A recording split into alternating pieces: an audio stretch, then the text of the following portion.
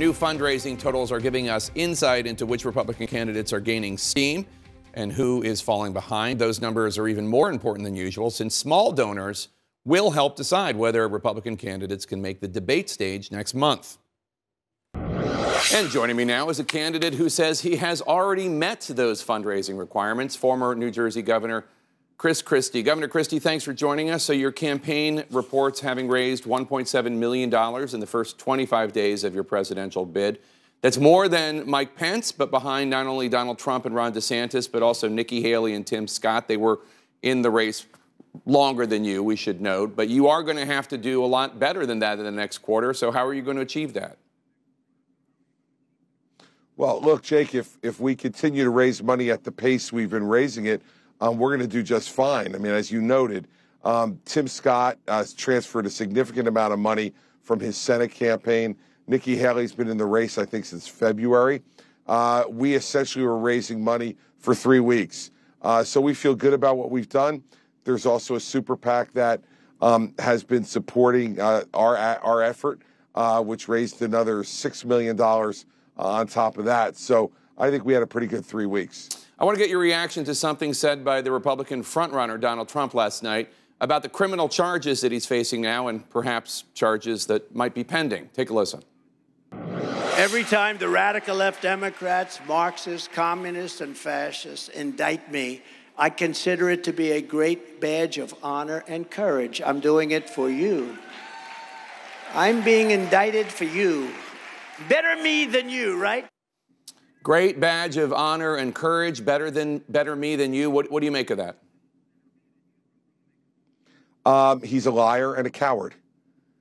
He's not getting indicted for anyone other than because of his own conduct.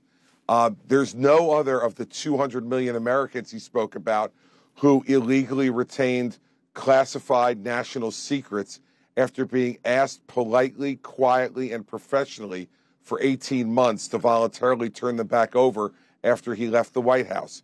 There's no other of those 200 million Americans who lied to their own lawyers about where those documents were. And there's none of those other 200 million Americans who lied to the prosecutors about it and flashed around documents regarding an Iranian war plan to people who didn't have the clearance to see them. Look, he's indicted because of his outrageous conduct. And that's why he's been indicted. He now has the opportunity to go to court and make the government prove that case beyond a reasonable doubt. But now he says he doesn't want to have a trial until after the election in 2024. I don't think he's doing that for us either. He should resolve this thing before people vote so that we know exactly who we're voting for to put behind the desk in the Oval Office. When he says he's doing it for us, that's a lie. And when he was doing all the things that he was doing with those documents, it shows exactly what a coward he is. I know you just mentioned your super PAC, and I know you're legally not allowed to coordinate with your super PAC. So you might be seeing this ad I'm about to play for the first time, but I want to play you a video that your super PAC is going to release tomorrow. Should you show up to the debate? Because if you do, your opponents will bring up the impeachments, the indictments, bring up how you lost to Joe Biden. So, Donald, you need to decide. Are you a chicken or just a loser? They're calling him a chicken or a loser. I guess he has to make a choice there. What's your reaction to this ad? Well, it's the first time I've seen it, but I think it's probably a pretty good question. And he should show up at the debates and defend his record. The Republican Party voters who are deciding who our nominees should be able to make that decision by comparing all the candidates who qualify for the debate stage right next to each other, challenging each other's records, discussing each other's plans for the future of America and how they're going to beat Joe Biden. And we're happy because now, Jake, almost 45,000 individual donors went to chrischristie.com and donated, that we have qualified for the debate stage. We'll be there on August 23rd, and we'll be waiting for Donald Trump. But let me be candid here. You are starting to gain some ground in New Hampshire, but Donald Trump is still leading by about 20 points just in New Hampshire. He's up in Iowa. He's up nationally. Is it not just a fact that as of now, Donald Trump remains far and away the choice of Republican voters, even if you cannot understand why? Well, no, the fact is that he's ahead in the polls right now, Jake. You have reported that accurately. I'll fact check you, and that is a correct fact that you've put forward. But, you know, the good news is that no one's voting in Iowa till January 15th. No one's probably going to be voting in New Hampshire till later that month or early February. And there's a lot of campaign to go here. In fact, we haven't even had the first debate yet, as you mentioned. It's not till August 23rd. I think most people, let's say in my region of the country, are down at the Jersey Shore right now, enjoying their summer vacation. Maybe in New Hampshire, they're at Lake Winnipesaukee. They're not focused on this yet. Just you and I are, and a few other candidates. So let's get people focused when we get here late summer, early fall. Let's engage in an election where we talk about, you know, some very simple issues, Jake. You know, first is, you know, are you going to get the truth? You deserve the truth as a Republican primary voter and as an American. And will you get a candidate who will make the truth important? We know Donald Trump hasn't done that. And will you get someone who will deliver results on the issues that you care about? You know, Donald Trump was arguing again last night about immigration. He didn't do anything to change the immigration laws and make them better or stronger for America.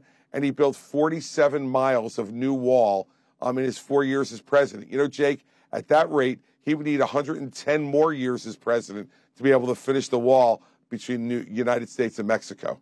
The first debate, as you note, now almost a month away. I want you to take a listen to what your fellow 2024 candidate, former Texas Congressman Will Hurd, had to say about those who take the debate pledge to support the eventual nominee. This is what he had to say a couple weeks ago. I can't lie to get access to a microphone. I'm not going to support Donald Trump. I recognize the impact that it has on you know, my ability to get access to the debate stage, but I can't lie. It'll be easy to say I'll do it, and then when it comes down, you know, change your mind. But I just can't. I can't do that. In Will Hurd's formulation, are you lying to make the debate stage by signing a pledge to support the nominee, no matter who it is, including if it's Donald Trump? Well, I won't see Will Hurd on the debate stage, and that's okay by me. The fact is, we've got to change our party, Jake, and change our country. And we had these debate pledges 8 years ago, as you'll recall, and all of us signed them. And then when we got on the debate stage and we were asked to reaffirm it, Donald Trump refused to raise his hand, the only one of 10 candidates who did. The fact is, he has set the precedent here, and I will sign the debate pledge, and I will take it every bit as seriously as he did in 2016. New Jersey Governor Chris Christie, thanks so much for joining us today. Appreciate it. Jake, thanks for having me. I appreciate it.